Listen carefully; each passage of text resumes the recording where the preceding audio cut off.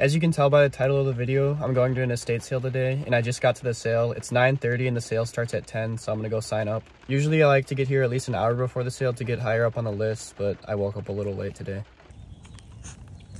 12th on the list isn't too bad, and there's not really many cars here, so I think it's gonna be a chill estate sale, which is nice. The pictures in the description of the estate sale looked pretty solid too, so I'm excited to go see what's in there. While I'm waiting though, I'll give you guys a little channel/life update because I haven't really been posting on YouTube much. I haven't posted on YouTube in a bit just because I haven't been thrifting much really.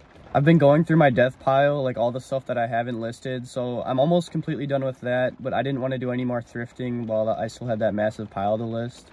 I'm finally getting around to that because I'm moving to Milwaukee in May and I just want to get rid of as much stuff as possible before I move. So all my fellow resellers out there, list your death piles. It'll boost your sales tremendously. I had my best week on Depop ever this past week, and I think this week is going to top that as well.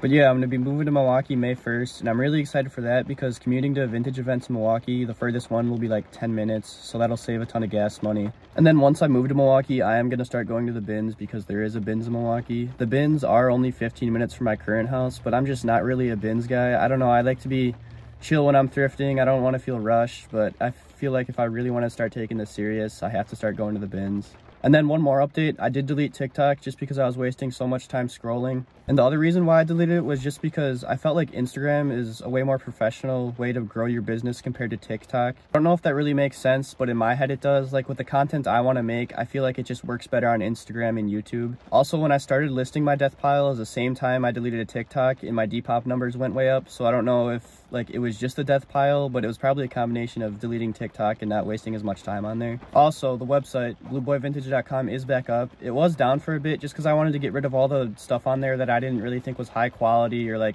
stuff I didn't like.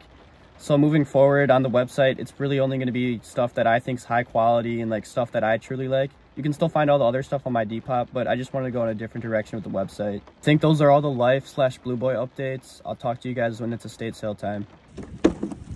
A couple resellers were on the list before me, but I still found some stuff.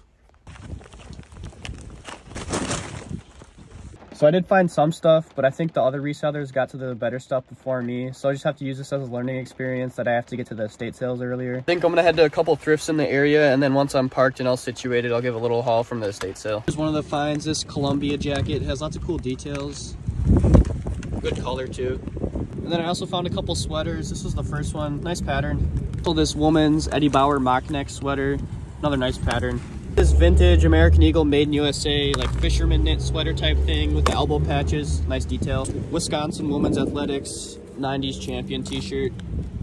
Vintage Ron John surf shop t-shirt. I didn't realize it was stained up when I grabbed it because I was going quick, but I think those might come out. That's a cool back hit. The last two finds were these two Nike sweats, and if you watch the channel, you know these are a staple on the Depop, so I was happy to find these. So for everything, I paid 39 bucks even. I'm not sure what that is per piece because I'm not doing math right now, but let me know how you guys think I did.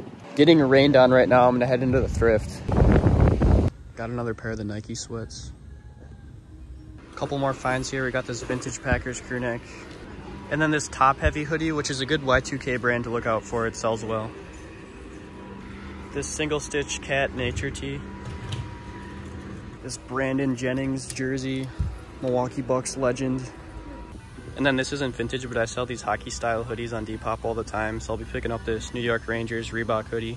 Whole bunch of mids today, but mids are good for the Depop, so I'm not complaining. Think I'm gonna head to two more thrifts. The Goodwill, which I was at 2 days ago, so I don't think I'm gonna find much. And then there's a St. Vincent de Paul bins that I'm gonna try and go to. I haven't been to the St. Vincent de Paul bins in about a year. There's no one ever there because I don't think they rotate the bins. They just bring them out once a day, and then that's what you have to dig through. And they also have like a curated vintage section, so I think they pull all the good stuff out and put it on racks, which is weird for a bins. I feel like that defeats the whole purpose, but I'm gonna check it out anyway.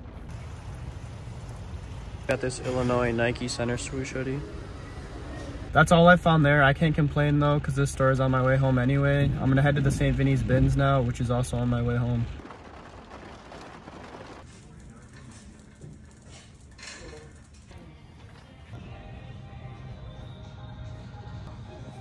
Not a surprise, but I did not find anything. I didn't dig for too long just because there was so much stuff and I was getting overwhelmed. And I also overheard an employee saying the last time they got new bins was like 2 weeks ago, so it was kind of pointless. Also, the vintage section that they have is ridiculous. Those Oshkosh Bagosh coveralls, I saw at the St. Vincent racks like 2 weeks ago probably, and they were priced at the same exact price. The whole point of the St. Vincent outlet is to get rid of the item at a lower price so it doesn't end up in a landfill. So that makes absolutely zero sense to me. Rant is over. I think I'm gonna head home. Don't think I'm gonna do any more thrifting today though.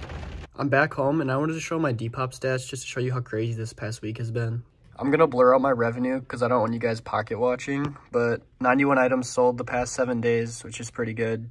So today's Thursday, and I definitely think this is gonna be my best week ever because yesterday, Wednesday, I sold 16 items, and then on Tuesday, I sold 20 items, and then on Monday, I sold 13 items, and for Thursday, today, I've already sold 20 items, so my numbers are going to be way up.